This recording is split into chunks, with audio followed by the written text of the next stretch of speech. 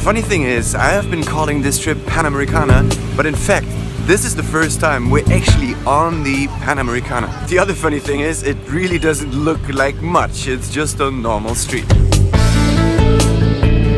We have a little problem here. John and Gui are going back for a week.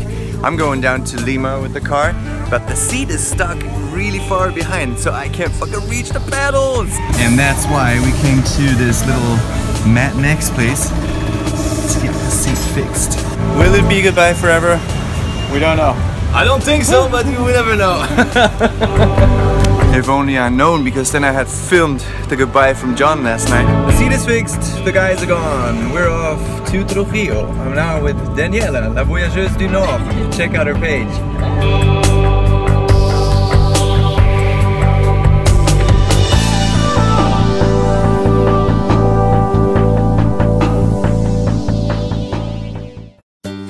Breakfast in the living room of our hosts, which is beautiful, and Daisy is parked in the living room too. I like these places that are not so touristic because they're real.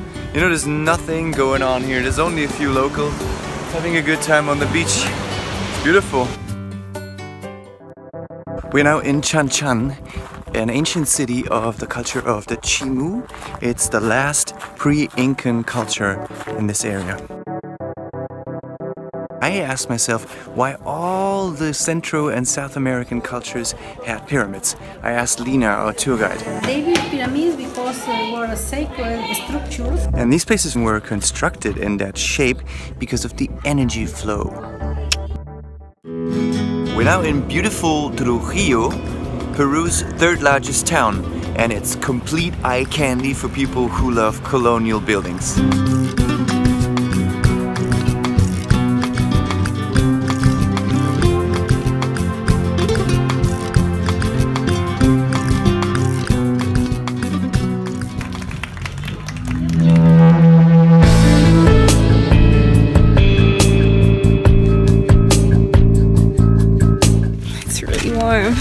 It's too warm. What she actually said is it's 5,000 degrees, and that's for sure 45,000.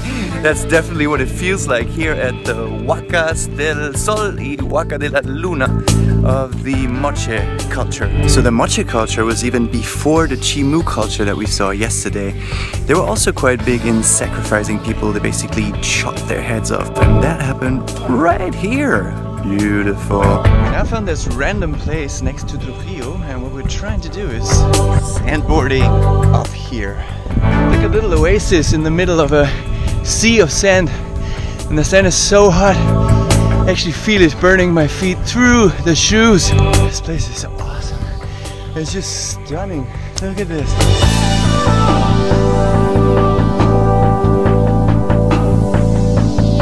The idea was good, but this thing isn't moving at all.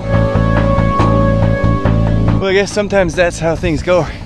Sometimes this just don't go, and this one doesn't.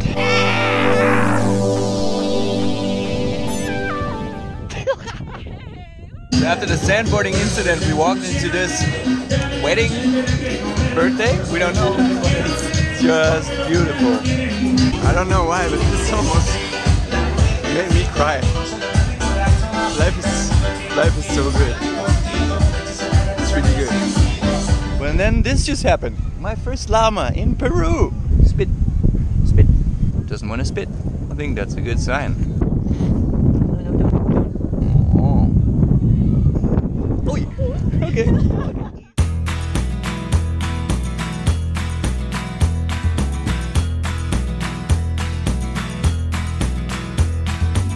We just left the main road over there, and there's nothing here. Nothing. It's full-on desert, and the ocean is there, and the sun is sitting there. What a day!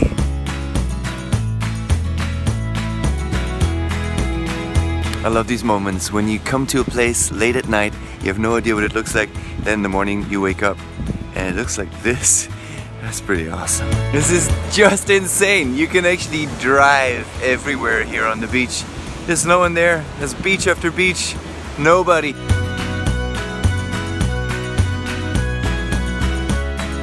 Last swim on this trip probably.